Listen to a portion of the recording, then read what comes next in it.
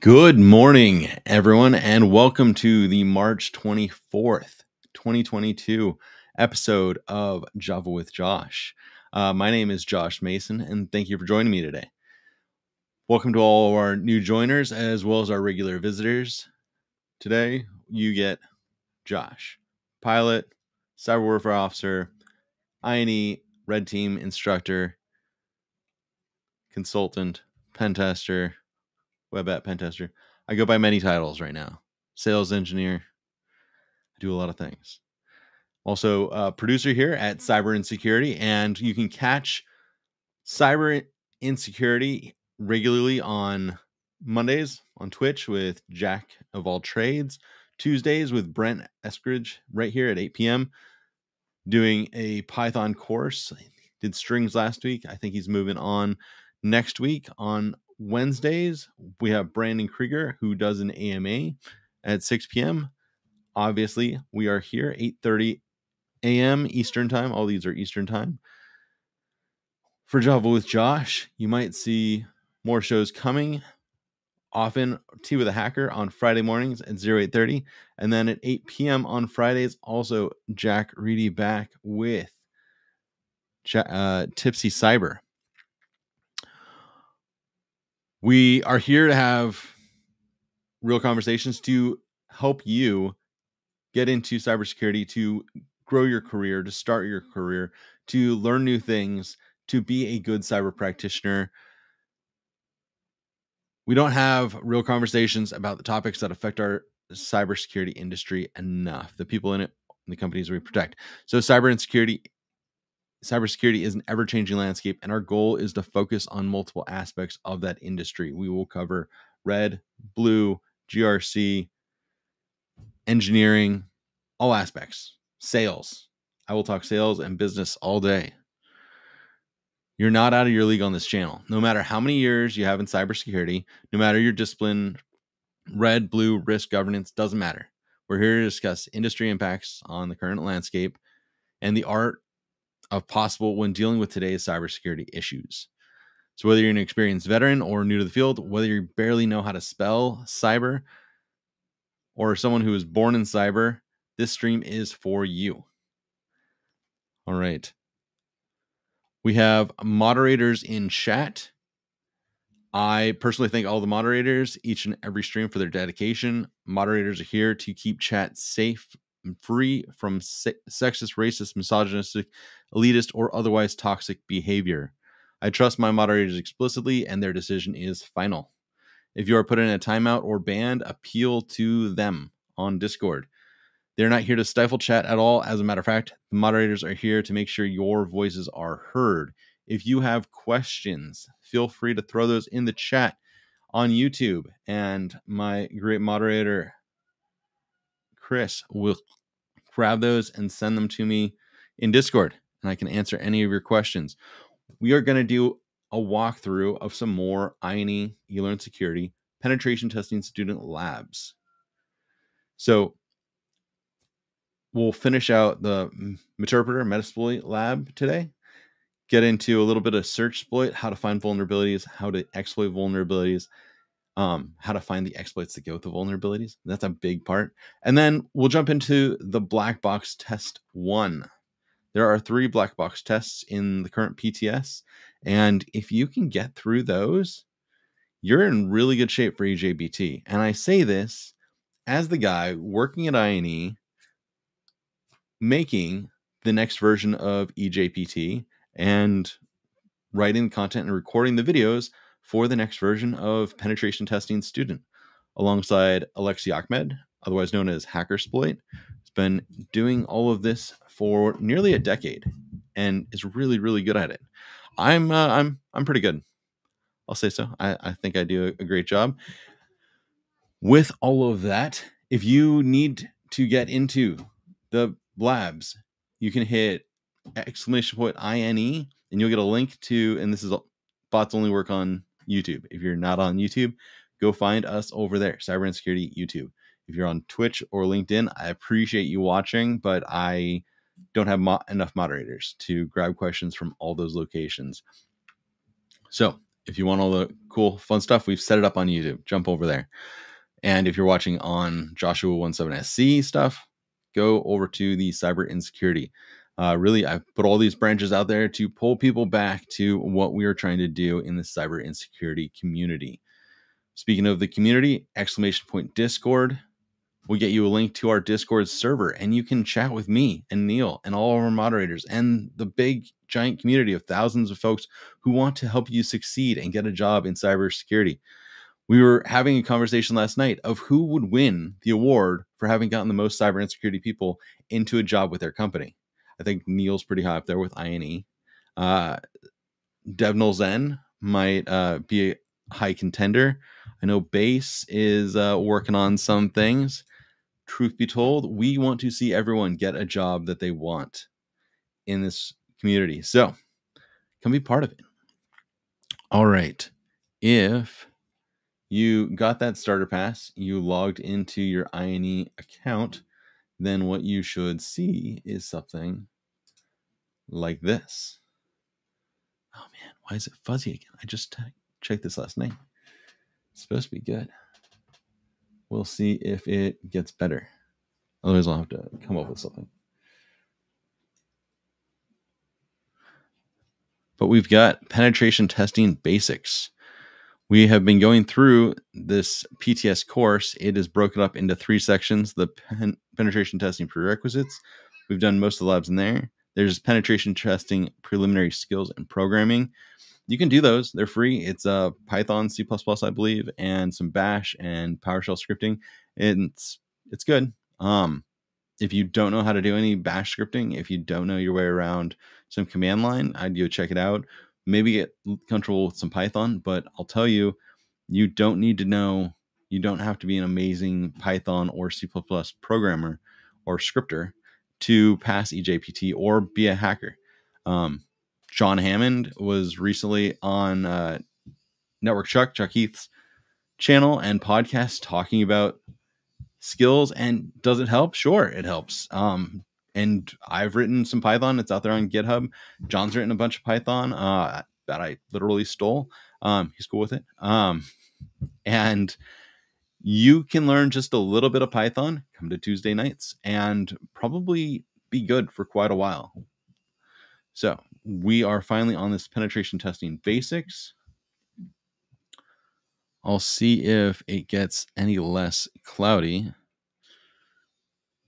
any less fuzzy. But we have this Metasploit lab right here. I might stop the share and reshare. See what is going on.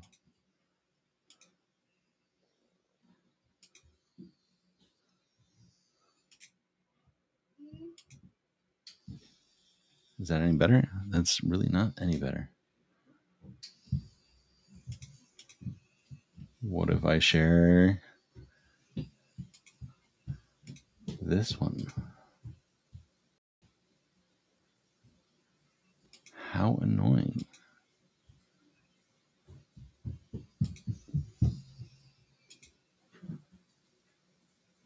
Let's try it one more time.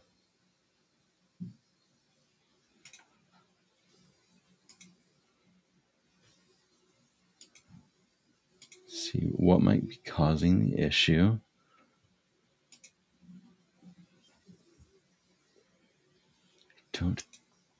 Don't know. I'll see if it can't get any better as we roll. Yeah, I had to use my OBS virtual camera last time. So opening up OBS. Give me a second.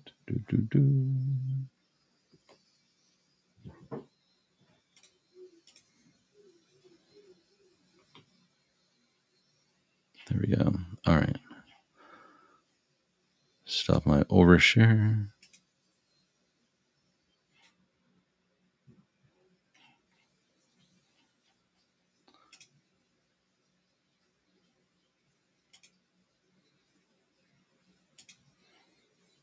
Was not set up for this. So give me 1 second.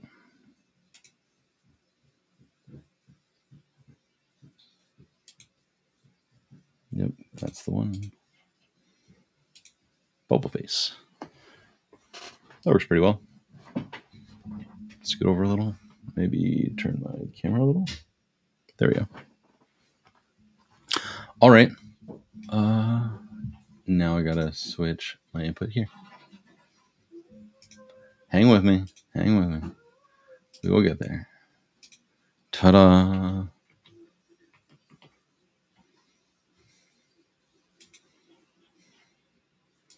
Let's go with that one. Cool. Thank you, folks, for hanging around. And now we can read it. It's not amazing. I zoom in on here. There. All right. Metasploit lab. In this lab, you will find and exploit a vulnerable application. It will also cover post-exploitation techniques to extract sensitive information and maintain access. So we're going to set up some persistence, and we're also going to figure out some auto login. And I say that because it's here in the tasks. We'll identify available services on the target, footprinting and scanning. We've done that. There was a whole lab covered last week, 2 weeks ago. This is now like, is this week 5 or 6? Also, been at this for a while. All right. Thanks, Chris. Are you in my ear? All right. No, you are, but I'm not talking now. Cool. We will find vulnerabilities of the target application, exploit using the Metasploit framework.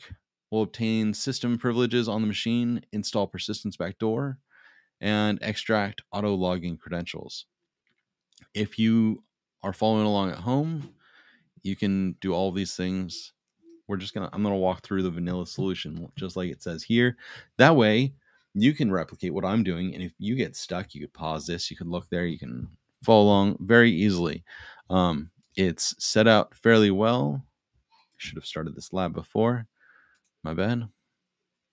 Where's the map? Okay, so we've got our Kali GUI that we will be dropped into from Guacamole. And then we will be attacking demo.ine.local. And we don't know what kind of machine that is. That's exciting. We will find out. So a few things I will talk about since we got like 30 seconds. We're going to utilize the Metasploit framework. And the framework is just that. It is a bunch of modules and different software applications that are part of this overall suite. You've probably heard of like Burp Suite. There are many suites of software that are used in penetration testing. And like I said, Metasploit is one of them. What's great about the Metasploit framework, it is built with Ruby and by Rapid7 initially, I think. And then, I think they're the ones who made it, maintain it. I could be wrong. If I'm wrong, someone feel free to throw it in chat or in the comments. Let me know. It doesn't much matter. Basically, now there are these modules that are out there, and we can use them for scanning, for exploitation, for post-exploitation of both APIs, infrastructure, and web apps to all sorts of great things. Basically, when an exploit comes out, there's a proof of concept. Eventually, someone, in order to automate the testing and pen testing, will then create a module that works in Metasploit so that other people can then go and use that module and pen test their things. It's pretty great. It usually works well. So that's small. Let's make this bigger.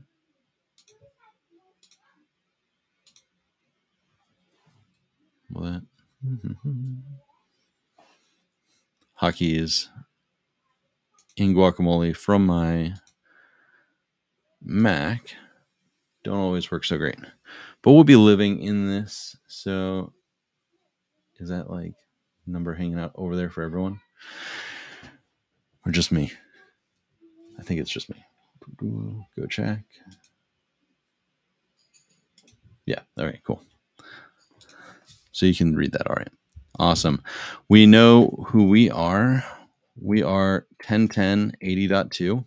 That's going to be helpful. 10.10.80.2 or ETH1 is our connection. Now we know that there is a demo.ini.local. Let's just let's nmap 10.10.80 and check the whole network. It's a 22 instead of a 24. Good catch on that. So fun of cider. We've got the router at .1 and we are .2 and interesting.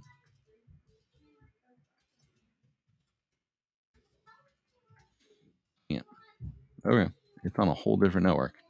10.4.26. Very cool. Nmap demo.ini.local.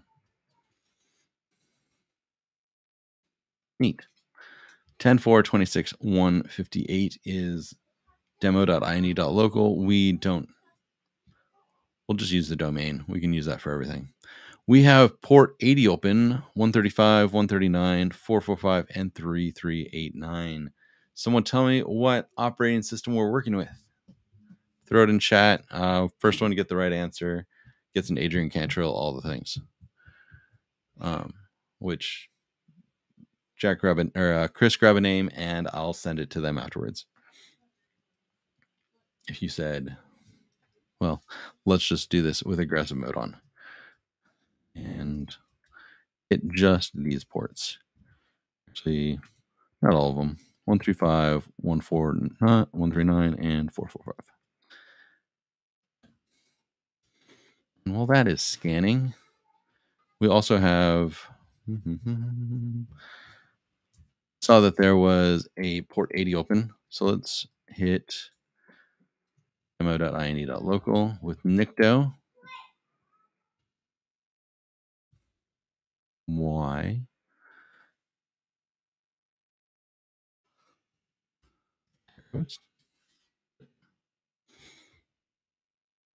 It is an HFS 2.3 server. Okay, and it's going to find some info for us.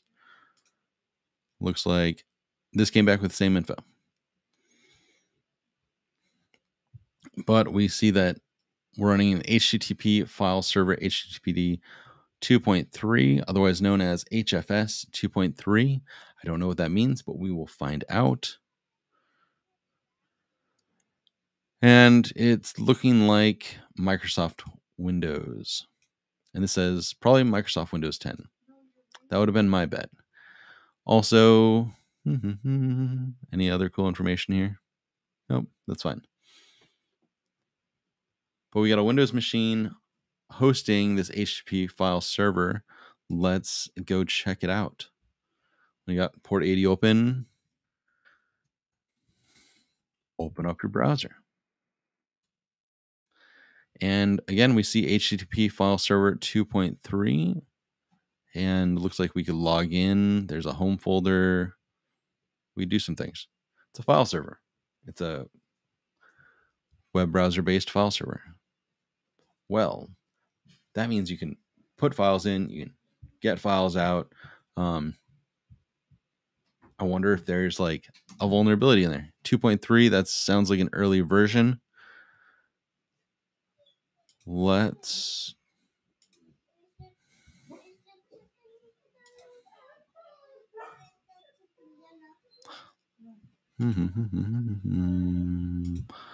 overshare for a second. Let's check this out. HFS 2.3.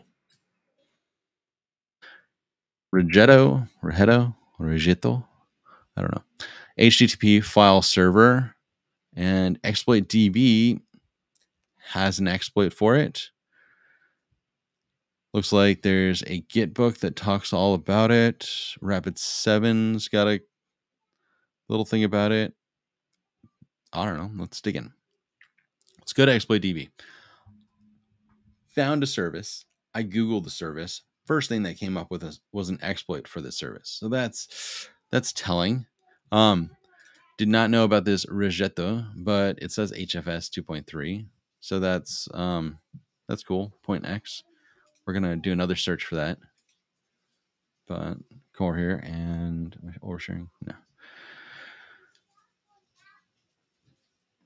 Looks like this is a Python exploit for remote command execution. What I'm looking for in here is to see like this description.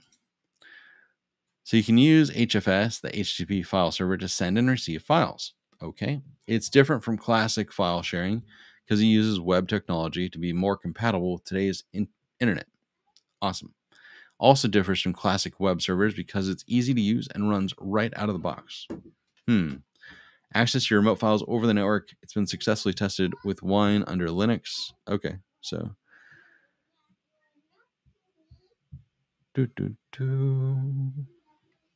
this has some commands and it takes advantage of something.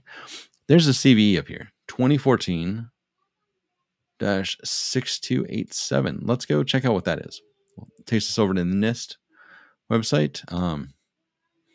You'll be happy to know that we have a full course in the updated PTS covering vulnerability assessment that we dig deep for a couple lessons into the National Vulnerability Database, MITRE, and these base scores for criticality. 9.8 is pretty high up there. The find macro maker function in parser-lib.pass in Rigetto HTTP file server, aka HFS, allows remote attackers to execute arbitrary programs via a %00 sequence in a search action. Oh, well, that's not great. There was we saw that search, didn't we? Let's pull this up again. There's a search. If you do like a %00, I don't know, it does something.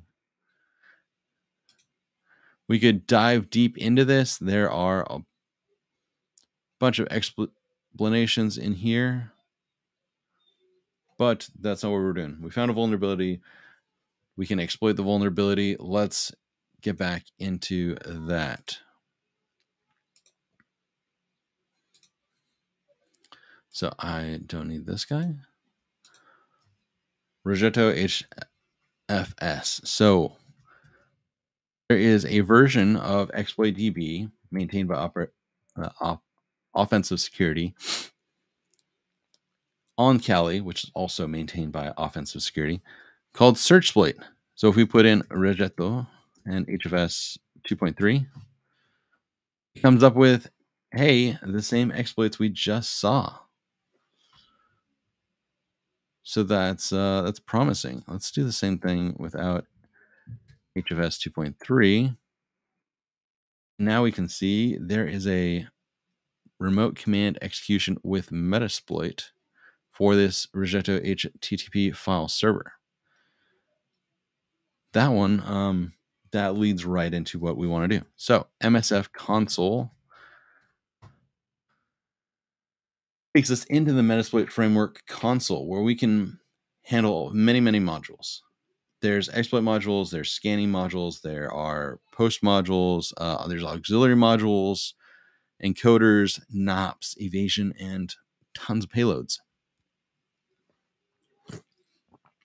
You can use MSF Venom, Metasploit framework Venom, to create a bunch of payloads, to create a bunch of exploit code if you want to put it into something you're writing, a file that you're going to upload. Or you can just do things through the console where it mashes these exploits and payloads together and runs them, and it works beautifully, all working off of Ruby. And you get this sometimes beautiful art up here. MSF. Nice. We'll just search for HFS, or let's search for Rigetto. Hey, we get one to get some information about this module. This is an exploit module because it says exploit for Windows, and then dealing with HTTP and the Rigetto HFS service. If we want to know more about this, we can do info, and then we could use this full name, or we can just use that number there on the left. The number is 0 because it's the first one. It's the only one. And it tells us that this works for the Rigetto HTTP file server. The name of the module, platforms for Windows. It's not privileged. Okay, that's good to know. It's licensed by Metasploit. It's ranked as excellent. There is a whole ranking of modules from poor to excellent. Excellent means that it usually doesn't take much manipulation, and it usually works, and it usually doesn't knock over the machine. It's good to know. Thanks, Daniel and Muhammad, for finding this and making this module. All right, then we've got our information. Things that are required in here. Say required. So we need an R hosts, remote hosts, the target host. We need a remote port. It's on port 80. We already checked that with Nmap. There's some other things. The serve port, local port to listen on. That's fine. That doesn't matter. Target URI, the path of the web application. In this case, it was hanging out on the homepage. So at the root sounds good. And then what else did he give us? Let's use it. So use 0. It loads it. No payloads configured, so it defaults to Windows Meterpreter Reverse TCP. That sounds great. And then we want to look at options. So we have what we already saw. We need our hosts. We need our local host, 10.10.82. That is us. So, okay, that works. It's not always set, so you might have to set that. How do we set things? We say set, and then in this case, our hosts. And you can tab complete. It keeps you from mistyping things, because if you do our host demo.ine.local, watch this. It's going to say, hey, our host is now set to demo.ine.local. And you're like, okay, I am good to go. So here's the problem. You look at options again, and there is no, oh, okay, well, huh. Should I set that already? No? Okay. Wow, it got smarter. Okay. So older versions, it used to be like, no, you didn't set exactly what I wanted you to set. You can set number to 100. And down here, it tells you that it set a variable to a number. Doesn't necessarily mean that it worked in your exploit or your payload. But our host did work. So right way to do it. Set our hosts in demo.ine.local. Look at your options again. Everything with a yes has a value to go with it. That works. You can switch up your local port. It's where it's going to call back to, and you'll be listening as the attacker. Quad 4 is the default for Metasploit. Truth be told, it doesn't matter. At some point when you get into evasion, which is far from here, it does matter. Often during a pen test, it really doesn't matter, because you'll know what ports you can output things from. Evasion, it all fits into whatever your scope is. There's two things you can do once you're ready to go. You can type run, R-U-N, and that will run your exploit, or you can be elite and say exploit, and elite 1337 version of elite. I know it from the movie Hackers. I'm going to be elite and use exploit. And you can see, started a reverse TCP handler. So we set up a listener. It reached out to the IP, demo.ine.local, set up this thing, started a server. It sent a malicious request. The payload was received. Now it's sending stages. Now it's going to send first stage, which will be the file. And that file will set up a backdoor and start talking back and forth and download things and eventually implant our payload, this Windows Meterpreter Reverse TCP. Well, Metasploit's doing its thing. I'm going to check my notes real fast, make sure I didn't miss anything.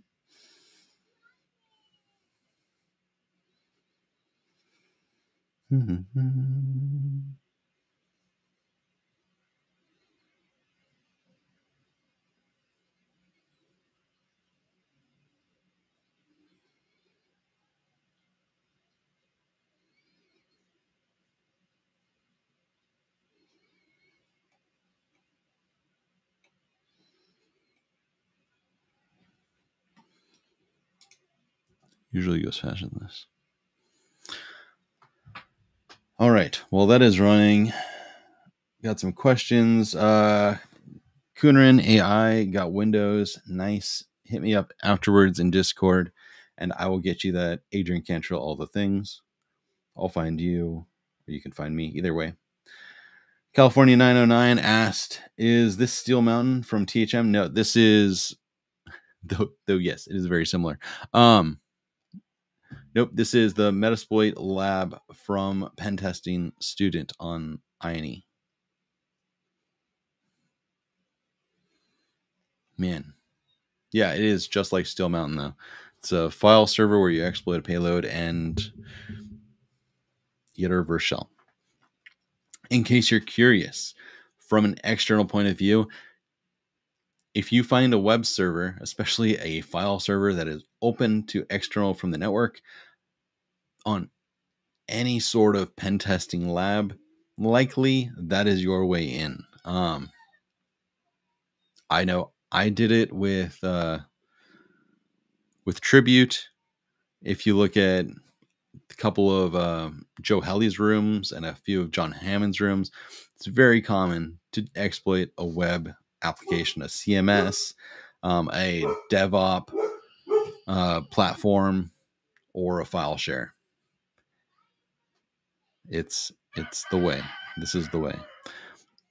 This is taking a while.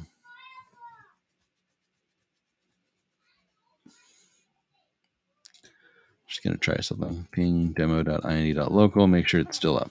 It was talking, so. Yep. Okay, that's good. Just normally it doesn't take this long.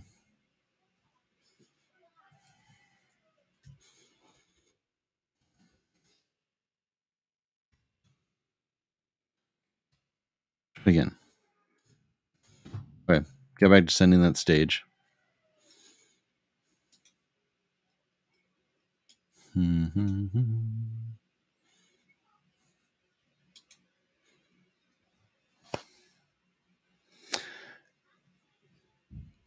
So Elevated Audio Incorporated Q asked, "Is lhost always ETH0?" No, it's going to be whatever interface you're using to connect. So in this situation, it's actually ETH1, that 10.10.80.2. So let's look at our connections again. ETH0 for us is on this 10.2 or 10.1, and 10.10 it said was where we're talking. And let's just confirm that.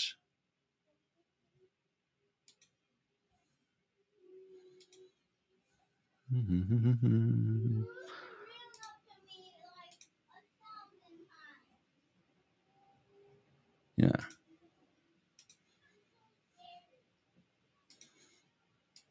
That's funny. It's not telling us that. But I will tell you, for these labs, ETH1 is where you're talking to the actual router.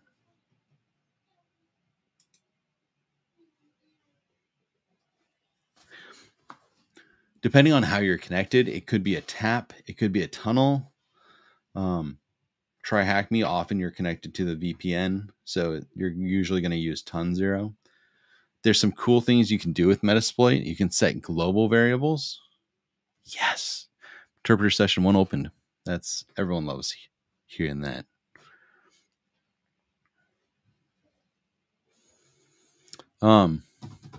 If you do gset or set G, damn it. One of those, then whatever module you use later, if you change modules, whatever you do, as long as you stay within the console session, that variable will stay the same across different modules and exploits. Okay, so we got a session. Can I see it?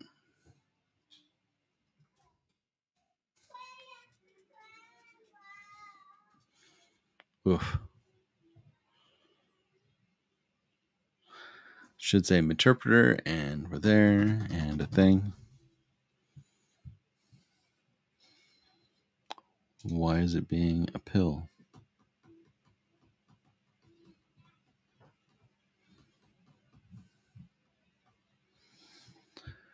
I think it's trying to clean up what it sent.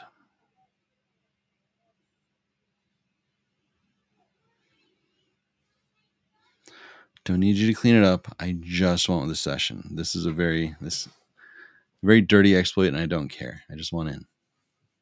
I want to show the other cool stuff. I don't know. Metasploit does what it wants. Doesn't necessarily listen. And, I'm also going to caveat. This is on a version of the old PTS labs from eLearnSecurity that Pentester Academy has put onto their platform. And it's great that now we have web-based access, but the infrastructure and some of the older bits don't always talk nice. I think that they worked really well in 2018 when these labs were first made, but it's been 4 years. Fortunately, all of the labs in the updated PTS are fresh and new and work really, really great. And instead of one lab for Metasploit, I think Alexi has 14 that Alexiak Meta Hackersploit goes through just on the Metasploit framework. So there's going to be a lot. I'm going to mess up your name, but Summit Coot Q asked, is TryHackMe Premium worth it? It depends. So I bought a year of TryHackMe Premium, and I should check to make sure because I haven't used it in months. Initially, I was on there every day. And if you want to do all of the things on there, then yeah, it's not bad, especially for like $10 for a month. If you've done all the free stuff and you're like, okay, I need more, yeah, plunk down $10. Hang out around here, and you might get like a year or 6 months or a free month. We do that a lot. People like donating those, and we give them out. When I had Cybersupply Drop up and running full speed, we were giving a ton of those away. Yes, I'm in. Okay, so grab some free ones. Actually, we might be doing a thing with Ben, so stand by for that. Also, bug Neil about that, because I bug him and he's like, yeah, whatever, Josh. But you guys bug him and you might get moving on some things. We are in. We have a meterpreter session. Meterpreter is the Metasploit interpreter. So meterpreter. I don't know. What's that? Meterpreter?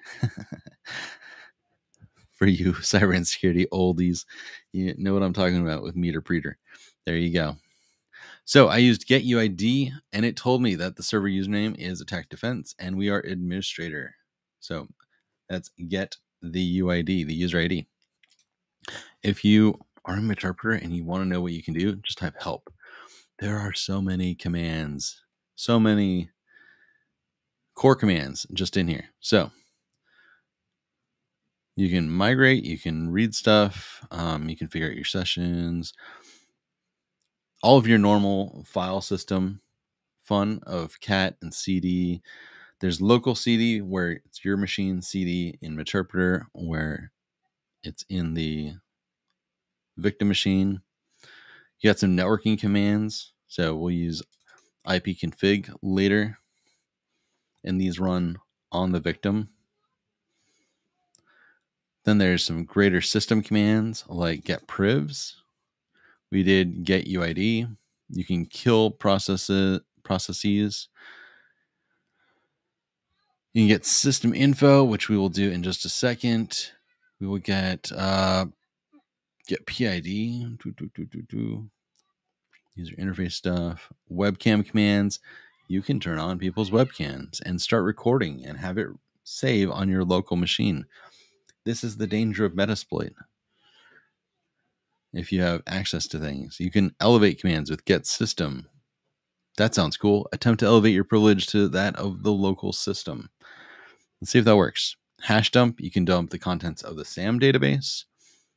Timestamp, if you want to manipulate mace attributes. So the times on files. If you change or delete files, now they say that they were modified at a certain time. Well, timestamp allows you to change the time on them. If you're on a Linux machine, you can just... what command can you use to change I don't know. I used to remember it. I'll look it up if anyone's curious. But timestamp allows you to change Windows and Linux file mace attributes. So we saw there was one called get system. Let's start out. Make sure that we are on the machine that we think we're on. We are on a Windows 2016 plus server. It's a x64 architecture. We have an x86 meterpreter shell. We could upgrade that if we wanted.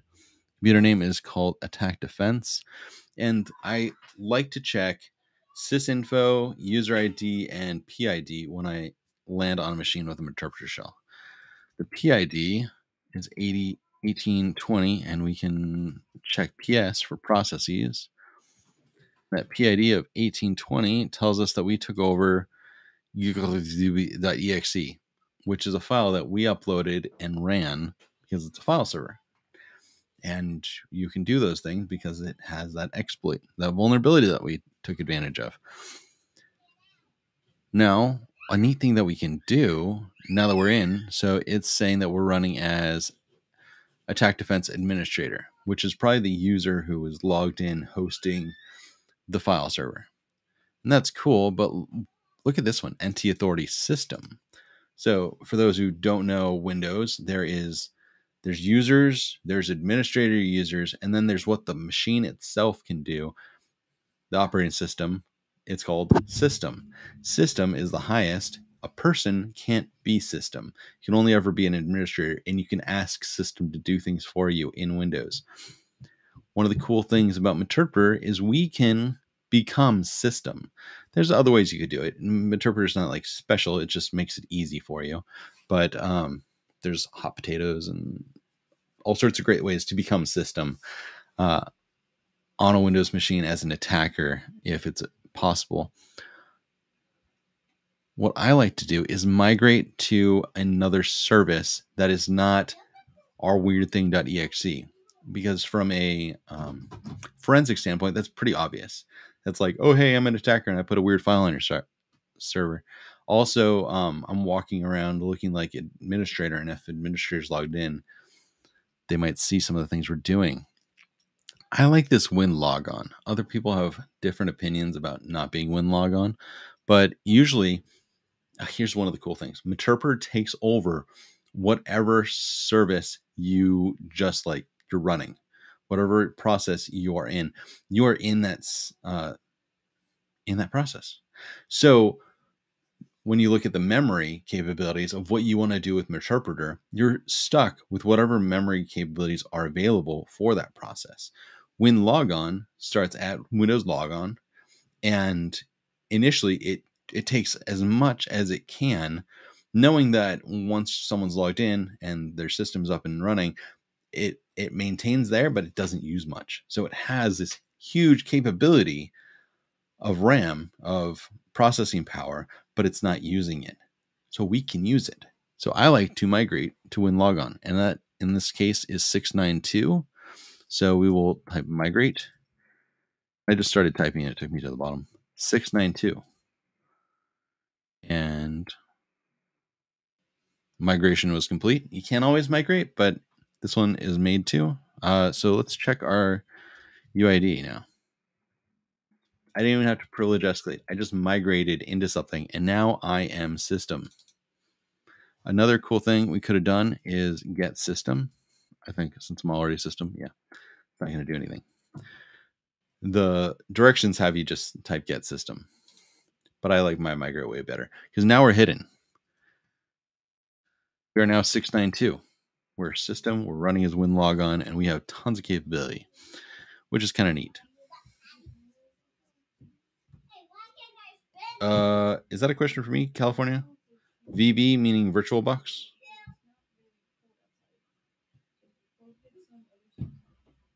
The Flying Jets has a question.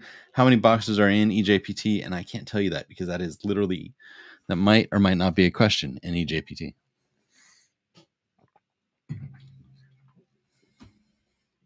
Samson Pavlov asked, have I ever used Metasploit Pro? I have not. I've heard it's a pretty decent C2 for sharing amongst people.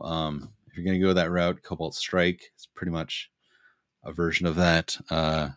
And if you're the sort of person who's using a C2, usually the organization can afford it. And Elevated Audio Incorporated asked again, how do you know what process you're running? Get PID.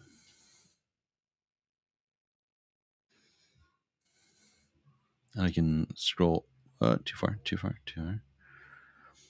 See, I did get PID of 1820. And then when I ran PS, which is the process list,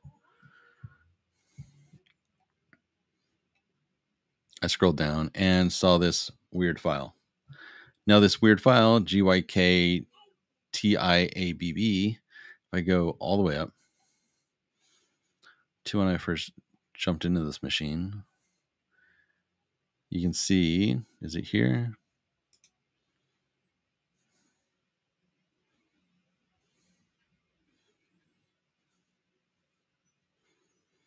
I was trying to see if it was one of the files that we uploaded. It's probably a file in this weird named thing. Weird name directory. Does much matter. It's made to obfuscate and be different each time. Basically, it looks funny.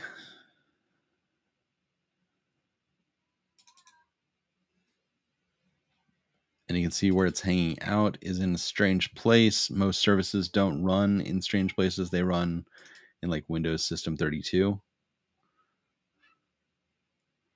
Oh, these are kicked off by Windows System 32. So even that's pretty obvious. Here is the other one that I tried to upload and run. Again, it's in a weird place. Not launched by SVC host. Not run by something that makes sense. Sorry. There, path. So, yeah, stick with things that make sense. Like that are in Windows System 32. Because Easy Forensics is doing a lot of work and processing power as a process that doesn't initiate from Windows System 32. Okay. We are now then. So we want to do some privilege. Well, I did privilege escalation. That was pretty easy, actually. You can do get system rather than the migrate. I like migrating. 2 birds with 1 stone. Also, sometimes get system doesn't work, so you have to migrate and then get system anyways. We are going to set up a persistence system. So we put a file out there and it called back to us. And it was set up like it triggered, like it used that HFS, the %00 vulnerability to actually run that file because it could upload it and then it ran the file. And that's what reached back out to us. Let's set up something that sits out there and is constantly running that will reach back out to us anytime we want to come back to this machine. So we don't have to fully exploit it again. That's what persistence is. And we can background this guy. You can type background. You can type Control-Z. It backgrounded it to session 2. If you take sessions, tech I, we've got these 2 sessions. And also this upgraded to an x64 because I moved into a 64-bit process. A little more processing power as well.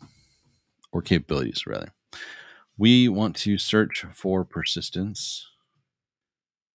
There's a lot of persistence modules, 22 of them. We want a Windows persistence module, and we want a persistent service. So, exploit Windows local persistent service. It's excellent. Let's check it out. Let's use 17. Show options, and this one, it's based off of session. So you have to have an active session already in order to use this. It doesn't work as a initial vector for exploitation. It'll retry a few times, and we already have it set up to talk back to us. Let's set the L port to something just a little different, 9001. I like 9001. You can do whatever you want. Show and set session to 2. Options. All the S's are filled in. Let's run.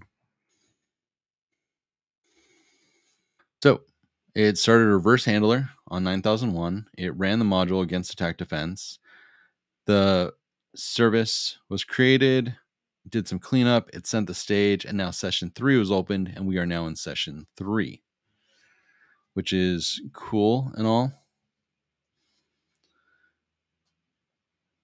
We can run it, and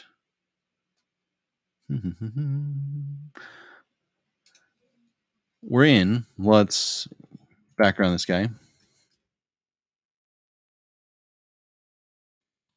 Look at all of our sessions. We've got 3 of them. We're going to kill all of our sessions. Bye. We check them. No active sessions. You're like, no, but you worked so hard to get that interpreter session.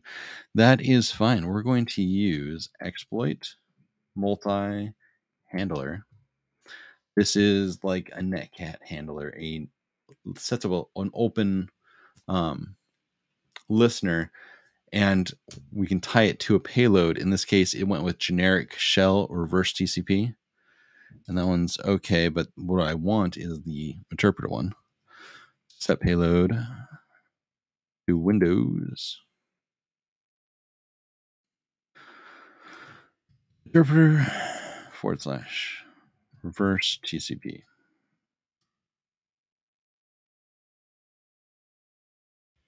And then options. L host. L port. Remember, I set it to 9001. Options.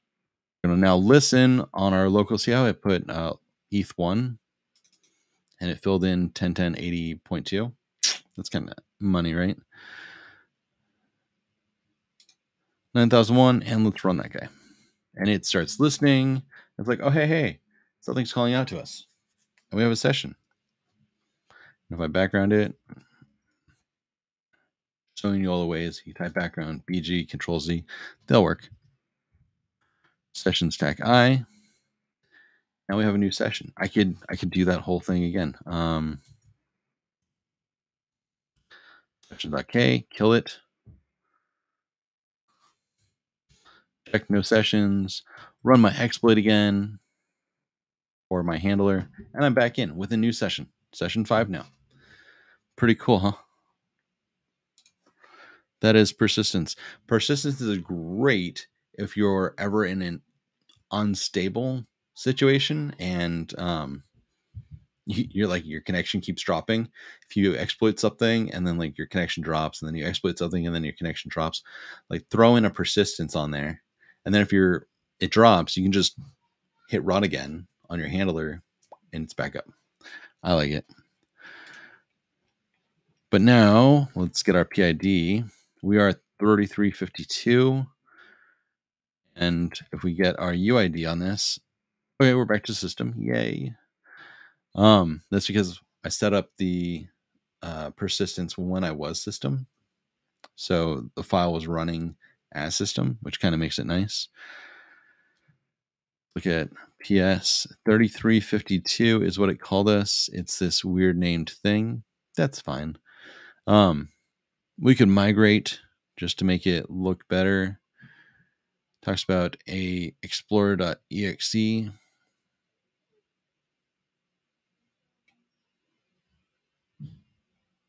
don't see a running explorer.exe.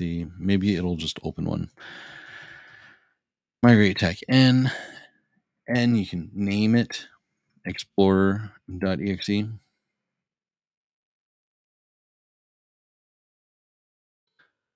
And there's Explorer. Okay. That one's running as administrator. So let's see. Yeah, it downgraded us to administrator. But now if we check our PID, we are still Explorer. Again, hidden. That's helpful. Get system. I found a named pipe for impersonation, and we are now system. Yes, that's awesome. So named pipes are known connections, pipes, for services to talk to one another.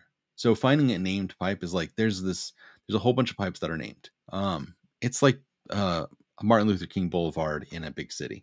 Like there's always a street called Martin Luther King Boulevard for good reason. Sometimes there's like often a MacArthur Boulevard, also for fairly good reasons. Or finding a city named Washington in a state. They exist all over the place for good reason. Well, there's named pipes. This is less just because of like that naming convention, but it's common. Developers can set things up utilizing a named pipe, knowing that it's probably going to work if they send data through a named pipe. So our exploit can look for a named pipe and see, hey, is there something that's a service that's just listening for things? Yes, in this case, there was. It found a named pipe that it could use for impersonation, and now we are system. And let's double check. Yeah, we're still Explorer. So that's kind of cool. Okay. The other thing we wanted to get was an auto login. You turn on your Windows machine and you maybe have it set up so it automatically goes to your desktop. Even if you have a username and password, sometimes you might have it configured where it doesn't ask for those the first time. How does it know? Well, it stores your username and password, and depending on how you might have things configured or misconfigured, it might be in plain text. So we're going to use something that's looking for that auto login in plain text. So I'm going to background this guy and search auto login.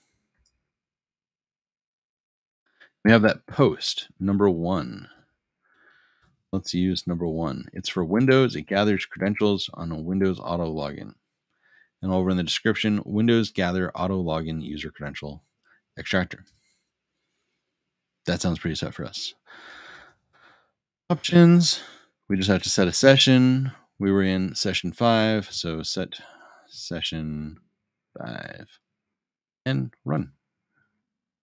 It ran, and it came up with a password, a username and default password, administrator, and hello attack defense.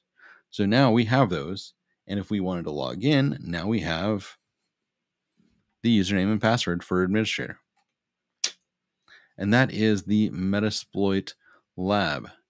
I went way more in depth than I probably should have. Got kind of deep. It is almost 9:30, and the black box lab is going to be a little longer. I'm going to start it. I'm going to take a look and see about starting it. Do you guys have any questions about what we did here? Which is my normal ask at the end of a lab.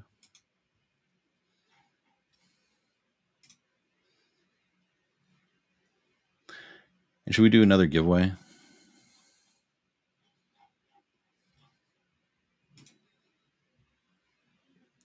Who else wants to be a AWS architect?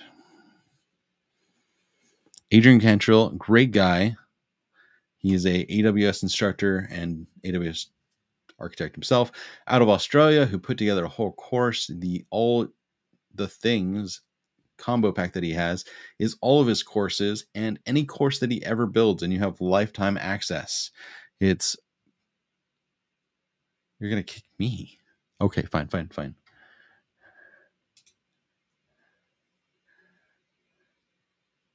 We already did one giveaway. Well, we're good for the day. All right, Black Box Pen Test 1. Let's just take a look, and we can get it started. Fair point. Thanks, man. In this environment, we don't know what we have. That's the fun thing. That's why it's called a black box test. Everything else we knew, we were attacking this many machines in this environment. And the objective is to compromise both machines to retrieve the flags. So we know there are 2 machines. That's kind of all we know. You can go through the solution if you want. I'm basically going to walk through the solution, but I'm going to do it as if I didn't know what the solution was. How's that sound? Which is really hard for me because I know all of these solutions. It's literally my job. All right. Make this a little bigger.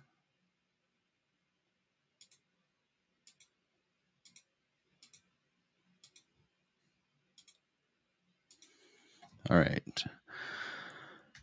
IPA, we are 192.127.206.2, and we will nmap that. If you don't know the highlight and center click on your mouse, it copies and pastes whatever you have highlighted. It's a great Linux feature.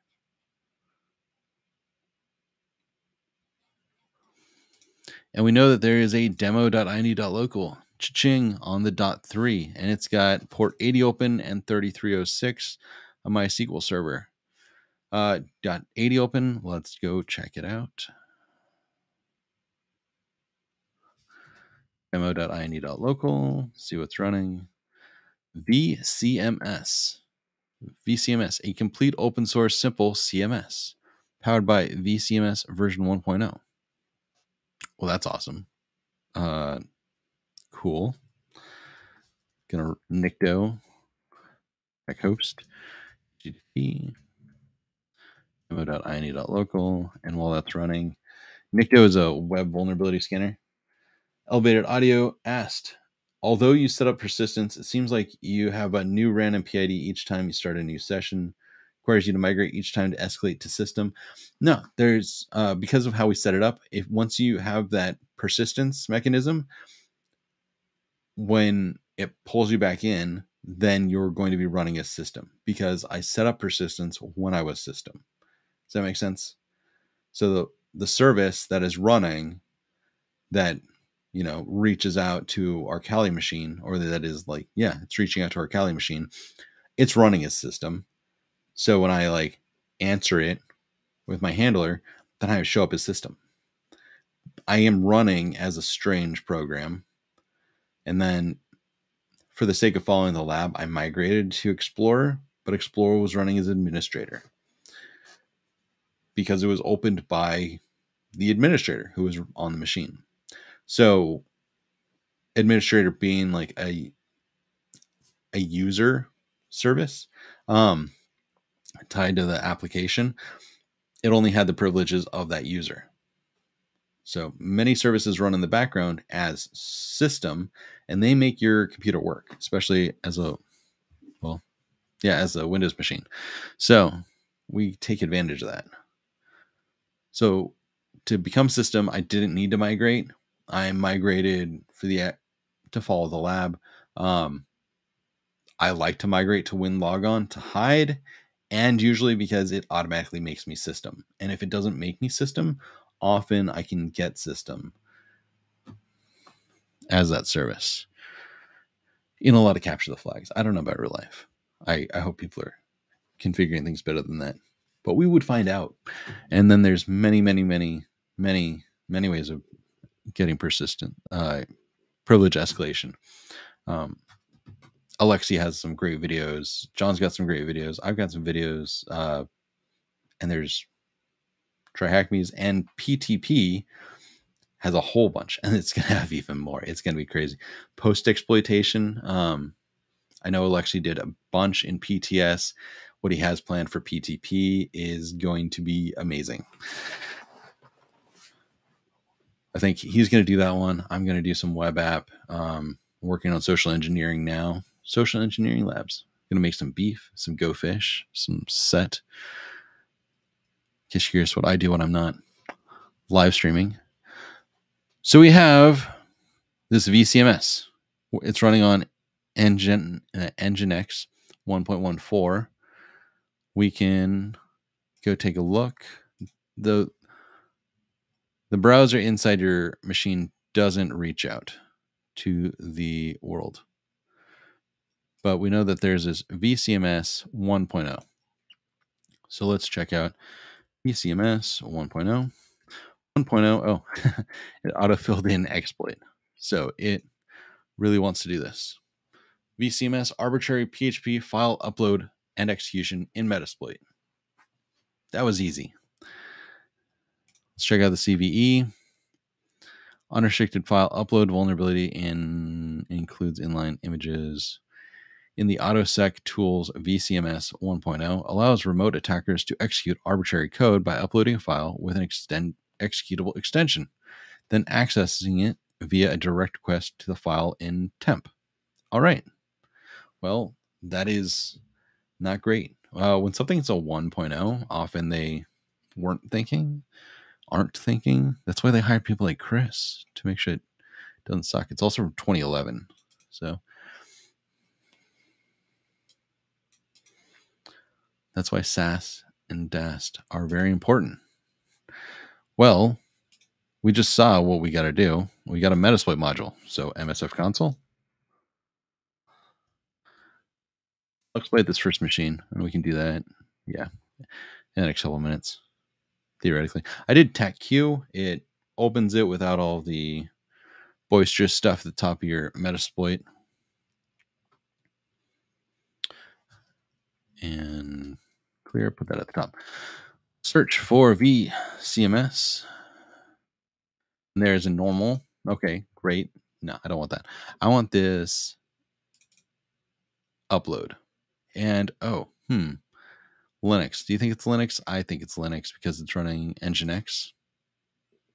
I mean, you could run that on Windows, but you didn't. Let's just do a quick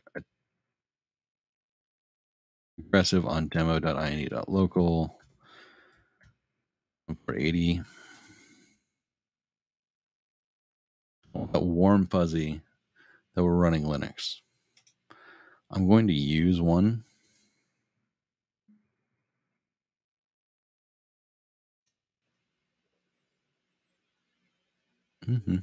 Yeah. So we got PHP session IDs. It's Nginx 1.14. I could probably look it up, but it says it's running a Linux 4.0. All right. Yay. Warm fuzzy.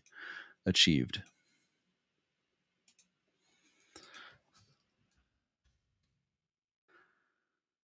Thanks, Chris. I'm going to exploit this and then I'll call it good. Then I'll start from there next time. So our host, it needs part 80 is good. Target URI. It looks like the VCMS is running on the homepage, so on root. So we'll change that. So let's set our hosts to demo.ine.local. Set target URI to root. It's listening on set lhost. Let's do set G lhost. ETH1. And lport works. Let's check the options one last time. That actually worked.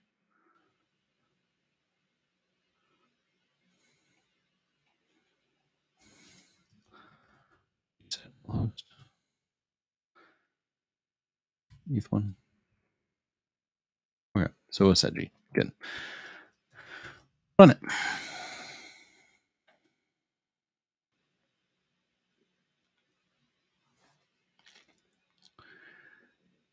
And it's reaching out. Address. ETH1 is the 192. When I scan, but it put in 10106.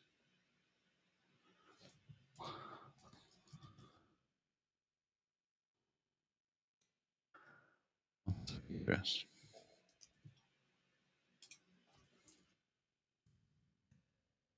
Set G.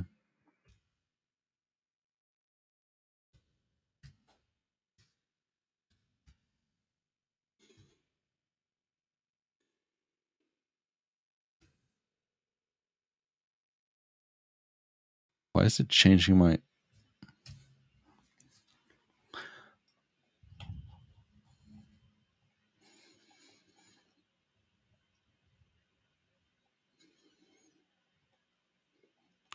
Why is it changing?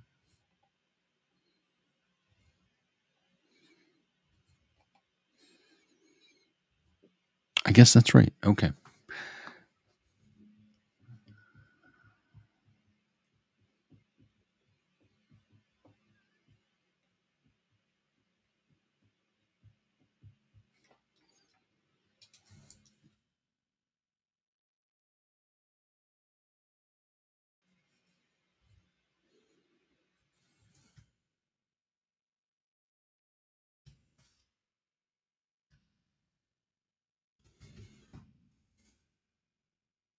Okay. Don't try the weird set G thing. Just set lhost as the right one. That's why it wasn't working right. But now we have an interpreter session. We'll do what we normally do. What are the 3 things that we do when you get an interpreter session? Sysinfo, make sure we're on the right machine.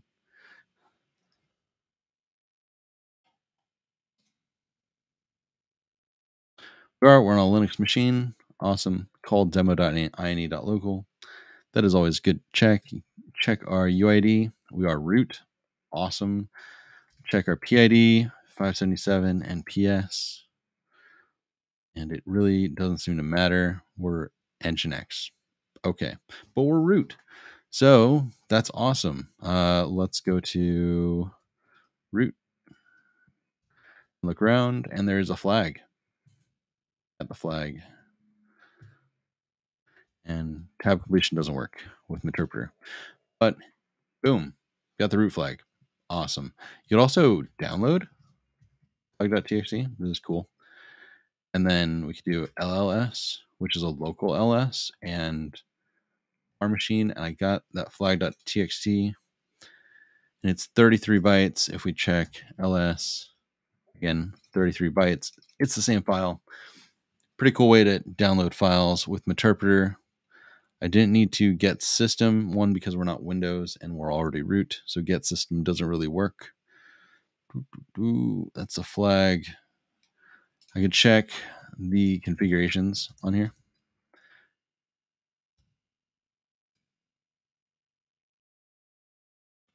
HP Linux.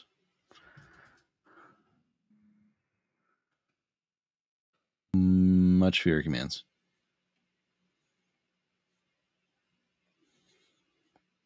That's fine. I could change some things if I really wanted to.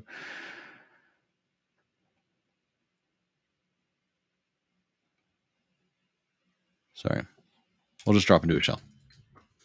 Dropping into a shell is dangerous, and it can make a lot of noise because you're opening a new session. Less dangerous on Linux than it is on Windows. But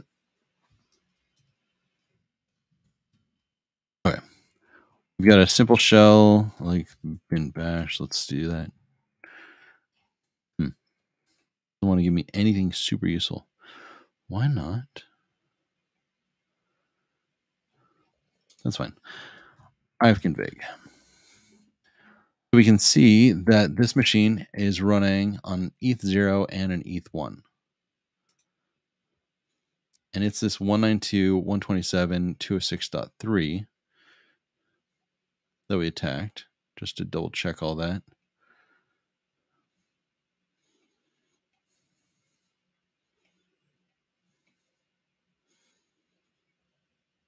Yeah, 206.3 is who we attacked. And we were 206.2. So it's on the 206. It's also on this 109.2. And that is fun. And we will do some pivoting onto that. I don't know. Let's just do it now. It'll be fun. So to get back out of this, let's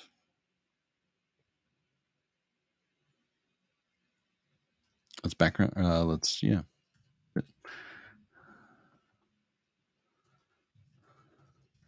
Background Z. Okay. Back into meterpreter. We're going to do something called autoroute. And it's going to, right. It's a module that we will use to route through this first machine into the next machines. Look at the help page and you set it up and you've got the subnet and the subnet mask of what you want to route to. So in our situation, we would want to add the route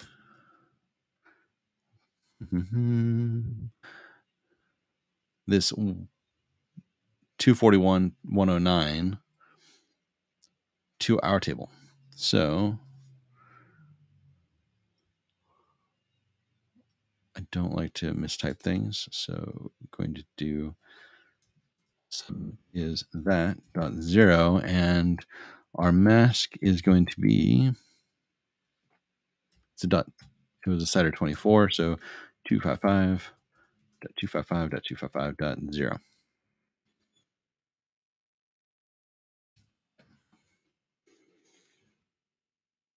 It really wants me to run this post auto route and then the options, whatever, it worked. So added route via our 206.3. So that's kind of the neat thing that you can do.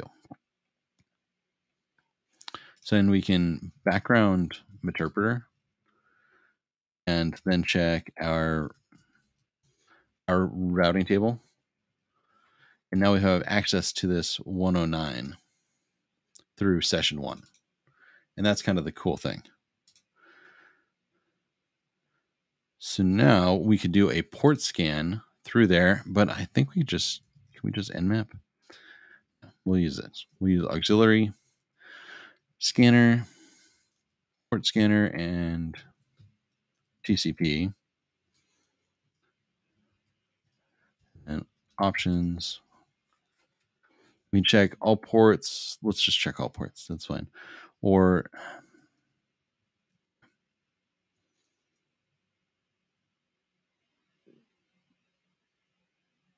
yeah, we'll do that.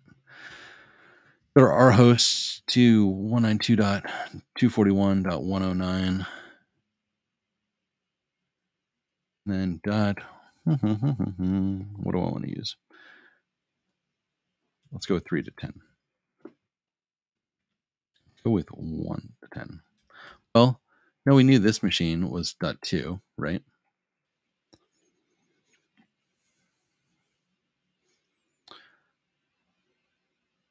It's this 109.2.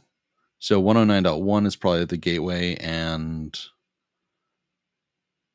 so it's probably anything greater than that. So let's go with 3. 3 to 10. Options and run. We came up with port 22 and port 21 on this .3 as open.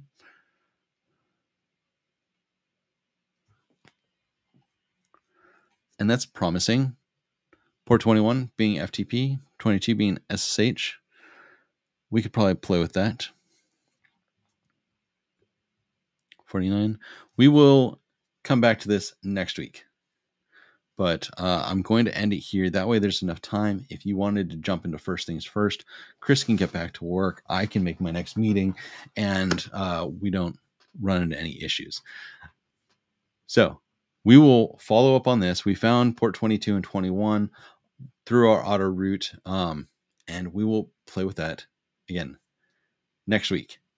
So we'll finish up this lab, and we'll jump into Black Box 2. That one will probably go faster, and hopefully Black Box 3 will go even faster as we start making or noticing some similarities and differences. All right.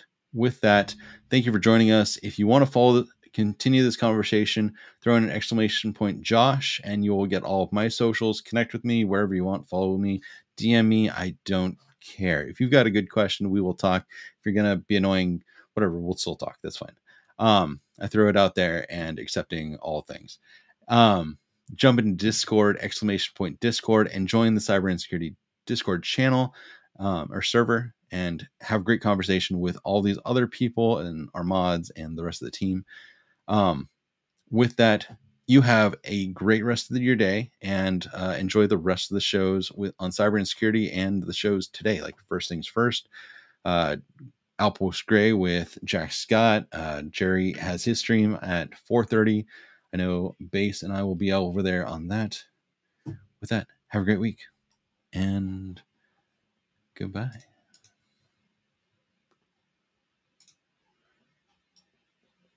Oh, right. I have a virtual camera. Goodbye.